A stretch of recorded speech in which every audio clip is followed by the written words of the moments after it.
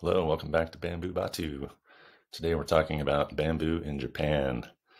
Japan is a small island nation, relatively small, in the Far East, off the coast of China and Korea. It's a pretty small country, smaller than the state of California, but with more people than most countries. It has about 125 million people. So that's a lot of people on a pretty small island, or chain of islands, actually. Lots of people, lots of really nice cars. I love my Toyota, and lots of bamboo. Great place for bamboo. Lots of native bamboo there. Lots of opportunities for growing bamboo.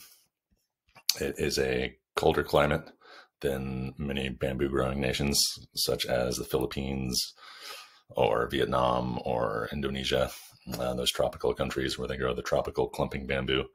But in Japan, it's more of a temperate climate. It does get snow regularly in the winter, and so it's much better suited for the cold hardy temperate bamboos, which generally are running bamboos, as opposed to the clumping bamboos that you get in the warmer climates.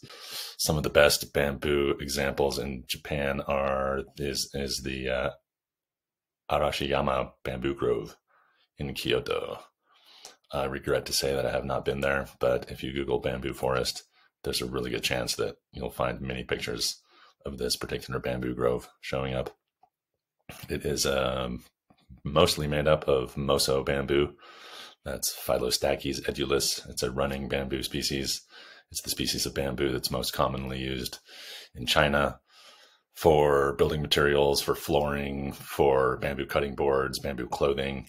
Most commercial bamboo products that you see on the market in the last 10 or 20 years have come from moso bamboo, not from Japanese moso as in the picture, but Chinese moso, but same species of bamboo.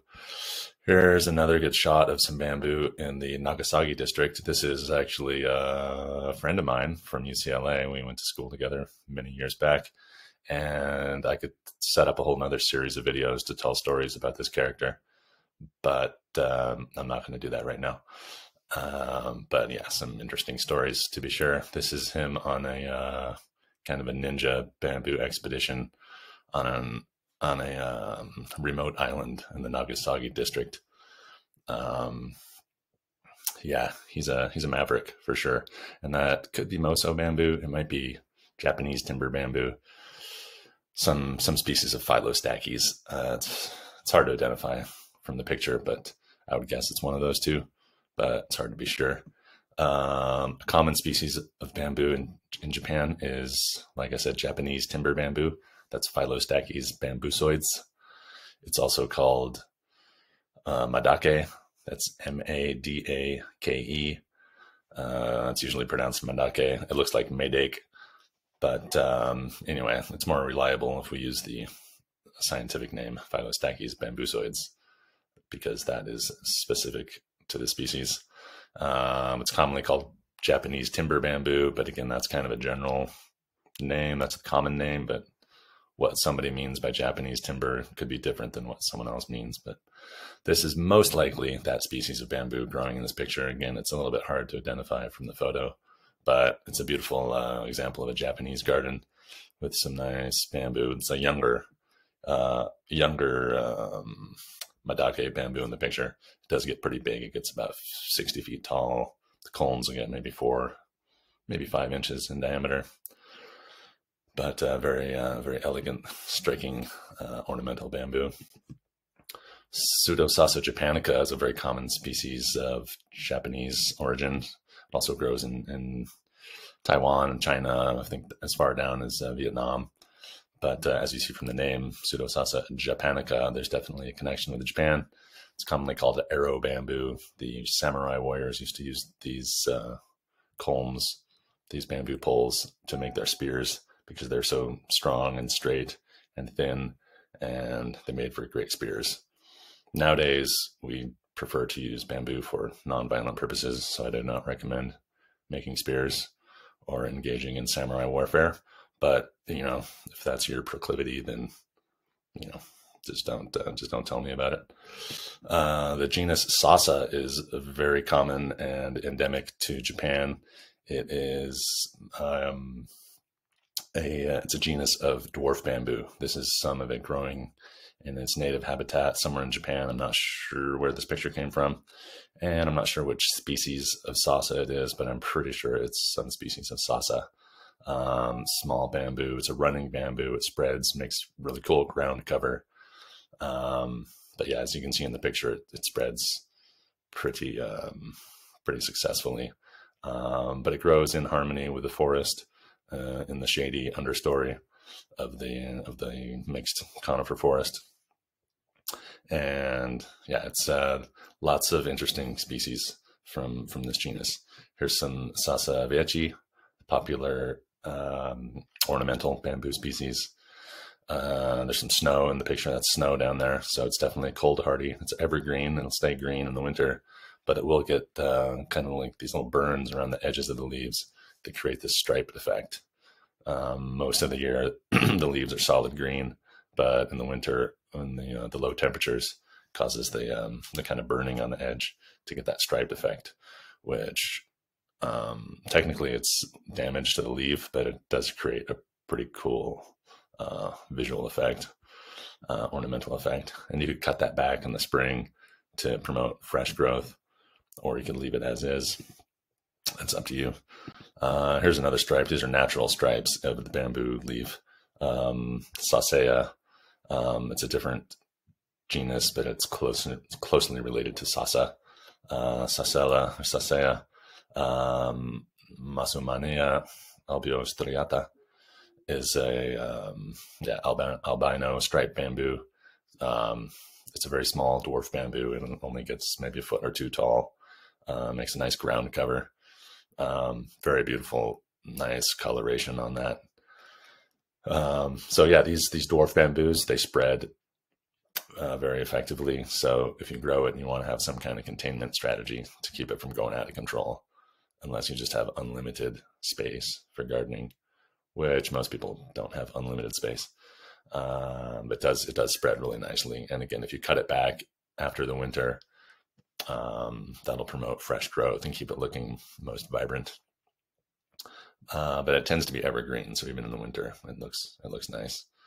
They are very cold hardy running bamboo. Here's another example, Sasa ramosa. This picture actually I took in Germany, the Berlin Botanical Gardens. Nice slender leaves on this stuff. It's another dwarf bamboo.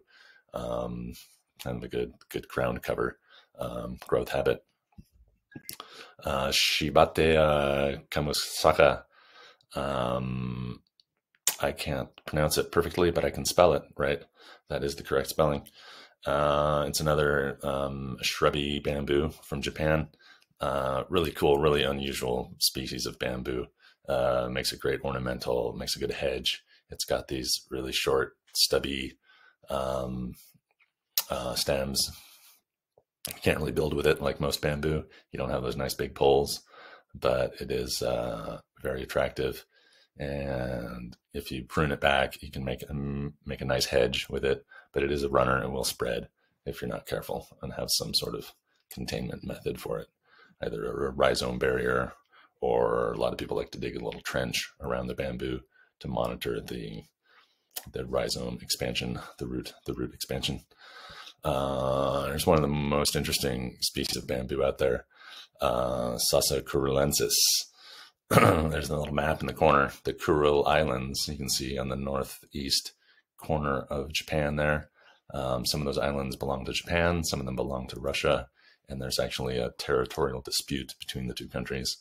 And in that hot spot is where, it's a cold spot, actually it's pretty cold up there, but in the politically controversial zone there is where this bamboo species is native. And it's very cold hardy. It gets cold up there for sure. It is the only bamboo species native to Russia. It is the bamboo species with the northernmost native habitat. So that's a cool little piece of bamboo trivia for you. So yeah, if you live in a cold climate, if you want to grow bamboo in Toronto or Edmonton, I do get a lot of email from people in Canada asking what species of bamboo to grow. this is one of your best bets. It is native to a very high latitude. And again, it's a short little dwarf bamboo with a running growth habit and nice evergreen leaves. So yeah, that's a little bit about bamboo in Japan, some native species to Japan. Bamboo is great in the Japanese garden. Here's some bamboo in a Japanese garden. I can't quite tell you which species that is. Could be temple bamboo, Semi-arundinaria fastuosa, but I'm not sure. It is difficult to identify bamboo.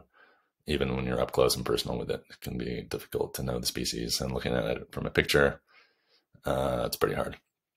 But that was one guess of mine, but I'm not going to make any bets on that being temple bamboo, but it could be. But yeah, bamboo is very important in Japanese culture. They've been using it for thousands of years.